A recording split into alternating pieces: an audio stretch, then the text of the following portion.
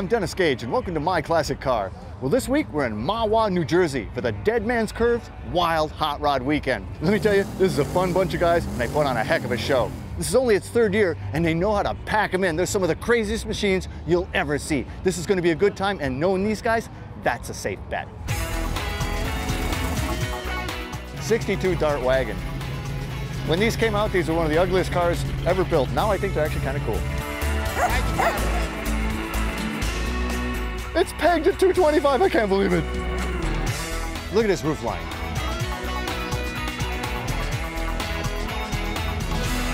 Mario, how you doing? Okay, Dennis, how you doing? Again, it's like, it's Jersey, so how you doing? I'm all right. I'm all right. You know, I'm doing good. How you doing? So man, the Dead Man's Curve Car Club, you guys have been together since like 1978. Man, and you do all these crazy gasser-inspired cars. You know, we were at the world famous Hot Rod Farm what, a year ago. You know, we shot with a few of your folks. I mean, you guys, you're a fun bunch of guys. Thank you. So now you've expanded beyond the party at the farm to this, the Wild Hot Rod Weekend. This is so cool, man. Thank you. Thank you. Well, the grounds, I mean, it's set up so great because it's kind of these circular parking lots. Absolutely. And, you know, it displays the cars really well. You can kind of cruise the loop, and then you got some really wild, historically significant cars in the hotel ballroom. You got the Monkey Mobile, you got the Batmobile, the Green Hornet, the hot rod that was on the Ed Sullivan Show with the Beach Boys in '65. Very cool, it was right? unbelievable. Very cool. And there's this crazy blown Willys, green blown Willys in there. You know anything about that? Oh, yeah, it's my car. That would be yours. Yes, it's mine. But that's the other thing. You guys are all kind of you're a bunch of gasser guys. Right. That's right. How'd that start? Well, you know what? It was a bunch of friends. A lot of guys had the same interest in building cars and whatnot, gasser style in the '60s. You know, drag racing. You know. Street freak cartoon cars, and we all got together and you know, we just made it happen. You know, we made it happen. It's been happening ever since. It's been happening ever since. This is a wild hot rod weekend. It's cool. You got just everything going on here. But you guys are serious gasser guys. Let's go over and look at that car. And you give me the fine points of a gasser. Absolutely. Okay,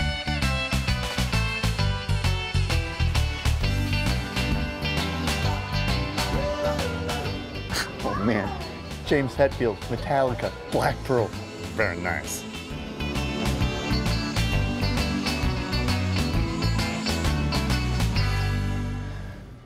John, this is one special car. I mean, it's a sweet little hot rod to begin with, but this thing has got some history. Yes. Yes. It does. And your dad built this back in '64 or maybe even '63. 63, he originally started building it in '58 when he got home from World War II. Chopped it and channeled it on his own in the garage behind the house. And then he showed it, what, at the New York Auto Show in '64?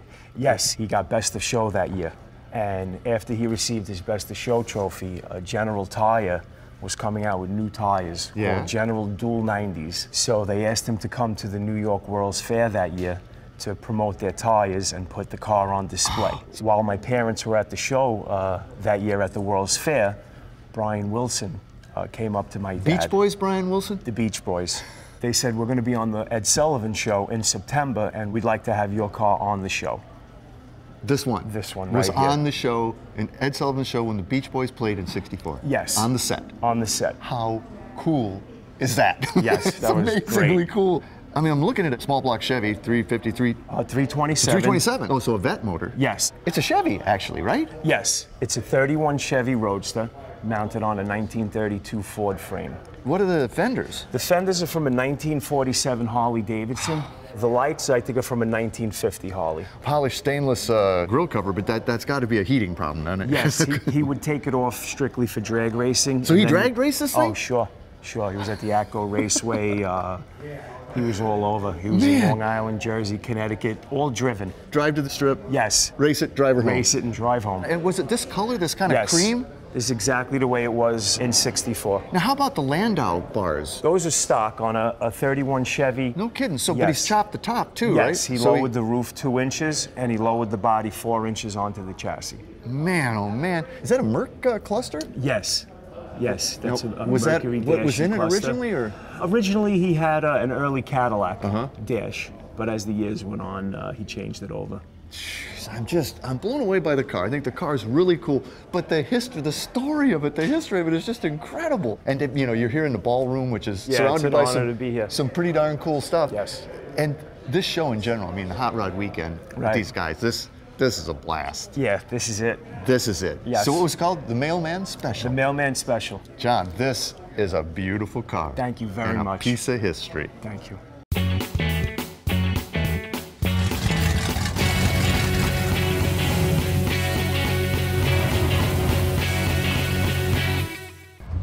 Well, Tom, this is a sweet little ride, a Good Humor ice cream truck. This is the real deal? This is the real deal. So in what year is this? 1966. So in 66, running up and down the eastern seaboard, you'd see these. This is what you saw, and this is how they dressed. And the classic change. Yeah, the changer. Heads or tails. That is, where did you find this? I grew up in Maplewood, New Jersey, and this guy was my neighbor. No and kidding? When Good Humor sold out all their trucks, late 70s, he bought some. All through high school, I worked with him on weekends and that. Yeah. When I was able to get my license, I started working for him. That is amazing. So then, this whole cutaway deal, they just cut them away and it still had enough structural integrity and everything? Well, there's a lot of flex because there's no support on that side. Yeah, so I they bet. actually stiffen up over there. That's why you get a lot of stress fractures. But there's no blower motors for the defroster. You have air conditioning, you know, 24/7. And rain. But that's, I mean, that's just a basic compressor, right? That's your compressor, and there's cold plates. You plug this in at night, and it'll stay all day. You plug it in at night, she's gonna chill all the way down.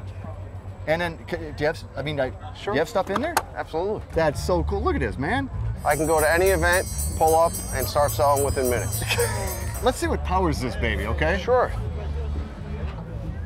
Well, This is a that's straight basic six. Ford, yeah. It's a Ford 300 with a Carter YF one barrel. That wooden spacer is like for heat reasons, right? Correct. That is off my kid's swing set. That's one of the safety rails.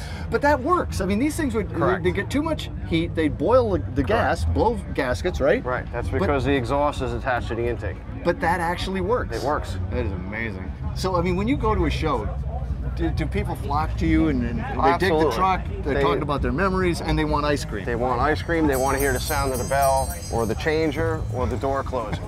And you got to have a good sense of humor to own one of these. Correct. So you are indeed the Good Humor man. 66 Good Humor truck. I love it, Tom. Thank you, Dennis. Bruce, this is a cool ride. And you look strangely familiar to me. We've met before. I think I've met you once or twice. It was in Connecticut, right? You Yeah, had that purple, that creepy wagon. crawler wagon. Yeah, creepy crawler wagon. That was Exactly. like 10 years ago or so. Yeah, it was. Well, you built another cool one. So what do we got here? We got a 37 Chevy pickup, kind of a 60s show rod theme. Yeah. I love the motor mounts. I mean, that's a slick looking frame. Those are crazy. And then, you know, she's kind of a cream, but even the holes are this green. It's kind of it's almost a pickle green, isn't it? Well, it's actually a factory Jeep color. Really? And it looks terrible on the Jeeps. Look good But on I this. figured it would look good on this. And the engine, 350? 350 Chevy, And what's the blower from? 671. Man, oh man. The front end's really cool too, because you got the friction shocks, right? Yep, It's a great look. it really is. And those are some honking headlights. Late 20s, early 30s Hupmobile. No kidding. Found them in Syracuse about 5 years ago. I love the spoke, kind of the drag, you know, rail job, Yep. dragster. Yep. And I love the gold leaf on your scoop too, man. That goes great with the green. But man, the interior, again, so 60s. The armrest is a valve cover. What a great idea. Then you've got your gauges mounted in a valve cover. I mean, that's cool. What had happened there was I had them mounted in the dash, and I was carrying these valve covers around forever. Couldn't sell them. I said, why not? Why not? And the seats are totally cool. What are they? Those are bar stools, actually. Bar like stools? 60, 70 bar stools. They swivel. Seriously? Yeah, seriously. Open the door, show me. Come on.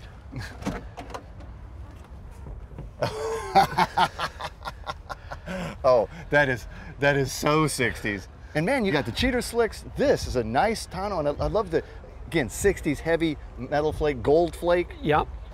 Yeah, the green is really unique. Oh, dig it, man. And this looks like I mean, that's a Corvette grill back here, isn't it? Sure is. What are the lights? Those are actually just aftermarket. Uh-huh. They're LEDs. LEDs, so you can actually see them. Or if you see the flake in them, Yeah. I was trying to lose the appearance of the LED. Right. So I red flaked them a little bit. Oh, closer back down. I just want to see the lines again.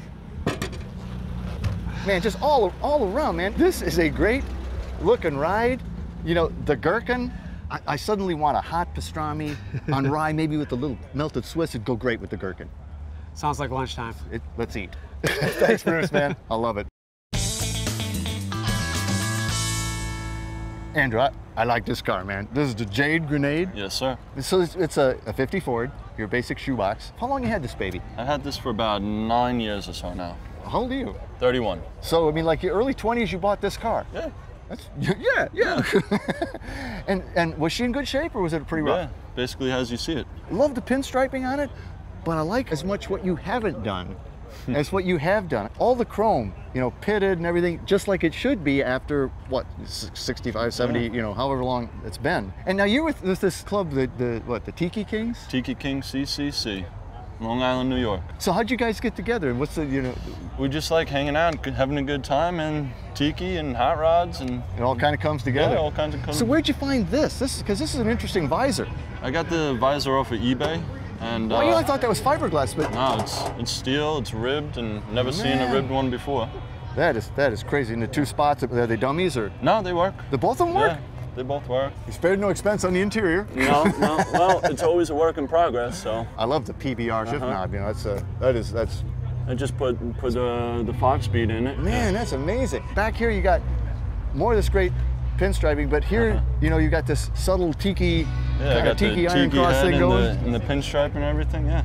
And what, you got a black plate? Well, that's 1950 plate. And you say she's got a flathead in it. Let's go look at that. Yeah, all right. Wow.